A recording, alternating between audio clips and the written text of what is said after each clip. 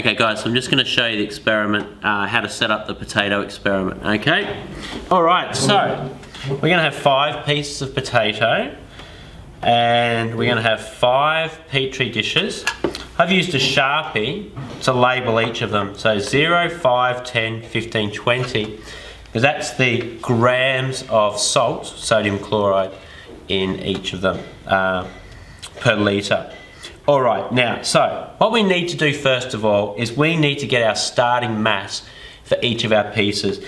Just really important, you don't mix them up and put them in the wrong containers. So just be really super organised with that. So let's say this is going to be our 0%. Make sure your scales are on grams and it's on 0.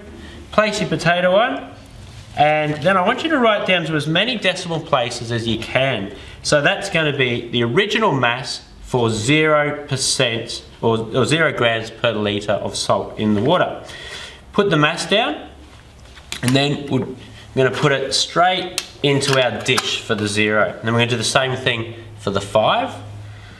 Okay, write down the starting mass and that's going to go into the 5.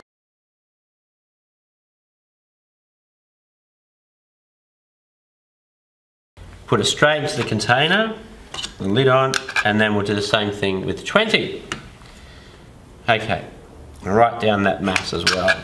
Okay, so now, next thing we need to do is we need to cover our potato slices with our solutions. Again, really just making sure that they go in the right dishes. Okay, so for the 0 grams per litre, that's going to go on the one that says 0.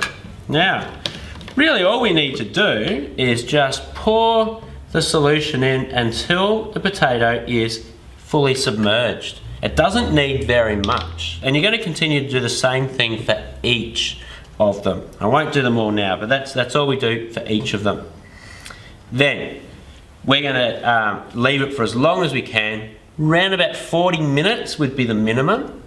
At the end of those 40 minutes, 45 minutes, you can leave it overnight if you really want, but probably most classes will just do it for 40 minutes and you get really good results with that. After that period of time, you're going to get them all out and get the final mass. Now, what you need to do is make sure you pat them dry with some paper towel. Just very gently, but we don't want to measure the mass of the water that's on the outside. We're interested to see what's happening to the change in water on the inside. So just pat it dry. Again, make sure your scales are 0. Put the potato on there. Write down your final mass. So that was for 0 grams per litre. So we make sure we put it in the 0 grams per litre column. We can then discard that. Just dry your scales because there might be a little bit of extra water on there and all of that might actually affect our results. So dry it, 0 it, do the same thing with 5, 10, 15, 20. Make sure you record it after every one. And then you can go ahead and sit down and work out your change in mass. And it's as simple as that. Good luck.